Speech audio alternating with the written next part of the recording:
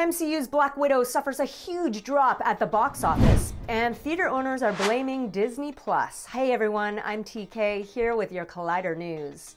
While the first new Marvel movie in nearly 2 years opened to spectacular box office numbers when it hit theaters and Disney+ last weekend, Black Widow fell a whopping 67% in its second weekend, bringing in a mere $26.3 million, making it the steepest weekend 2 decline in Marvel's cinematic universe history.